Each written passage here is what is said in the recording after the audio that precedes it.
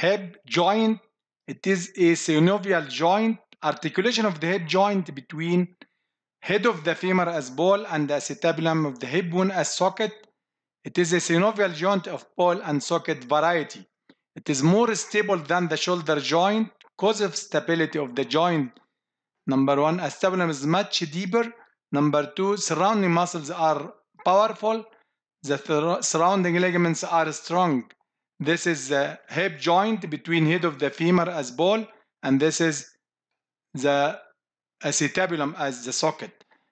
The capsule of the joint, the attachment of the capsule attached to the margin of the acetabulum and the transverse ligament of the acetabulum of the hip bone. Attached to the trochanteric line of the neck of the femur anteriorly and trochanteric crest posteriorly. The capsule is reinforced by the ligaments of the joint. The fibers of the capsule takes two directions, circular and longitudinal directions. At line of attachment to the neck, some fibers of the capsule ascends on the neck called reticula, which carry blood vessels to the neck of the femur. This is the head of the femur, and this is the head of the femur. This is the cavity of the acetabulum. This ligamentum teres carrying blood supply to the head of the femur. Synovial membrane of the hip joint. This is the synovial membrane here. Lines the capsule of the joint and reflected on the intracapsular part of the neck of the femur. There is a communication between the synovial cavity of the hip joint and the bursa deep to the iliopsoas muscle through an opening in the capsule of the hip. The ligaments of the hip joint, number one, iliofemoral ligament, takes inverted Y shape. The stem is attached to the anterior-inferior iliac spine, and its limbs attached to the intertrochanteric line of the neck. It is the strongest ligament in the body because it resists hyperextension of the hip joint. Number two, pubofemoral ligament arises from the iliopubic eminence and blends with the anterior and the inferior part of the capsule. Number three, ischiofemoral ligament arises from the ischium just below the acetabulum to the posterior aspect of the capsule. Number four, ligamentum teres. It is a triangular ligament and the apex attached to the bit on the head of the femur, while its base attached to the acetabular notch and transverse ligaments. The main function of ligamentum teres is to carry blood supply to the head of the femur. Transverse acetabular ligament attached to the margins of the acetabular notch. The labrum acetabular is a fibrocartilaginous rim which deepens the cavity of the acetabulum. This is the three ligaments of the hip bone.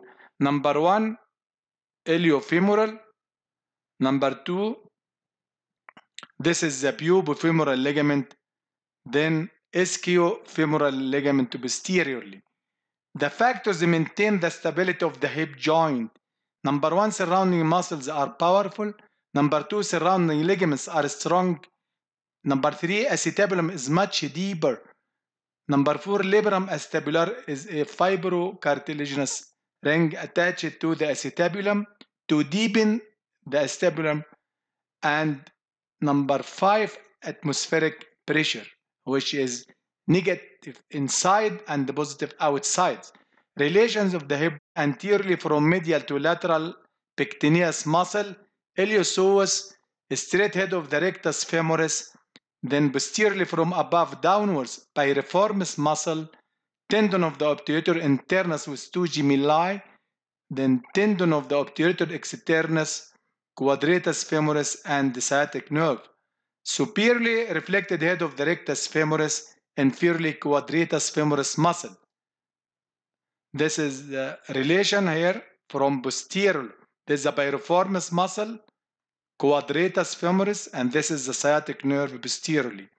The movements at the hip joint, number one, flexion, occurred by psoas major and iliacus muscles, and assisted by pectineus, rectus femoris, and sartorius. Extension by gluteus maximus and the hamstring muscles. Medial rotation occurred by tensor fasciolati and the gluteus medius and minimus. Lateral rotation occurred by obturator internus and externus, quadratus femoris and gluteus maximus. Number 5, adduction occurs by the following adductor muscles in addition to gracilis, pectineus. Then abduction occurs by the following muscles: gluteus medius and minimus, assisted by piriformis and the upper fibers of the gluteus maximus muscle.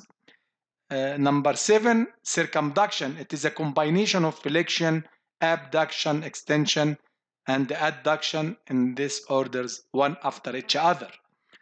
This is the movements occur at the hip joint. This is here the abduction, then adduction, rotation. The nerve supply of the hip joint from the femoral nerve, obturator nerve, and sciatic nerve. The posterior dislocation of the hip joint can cause injury to the sciatic nerve. Then arterial supply mainly from acetabular branch of the medial circumflex artery. This is branches from acetabular branches enter the hip joint through the ligamentum teres to supply the head of the femur.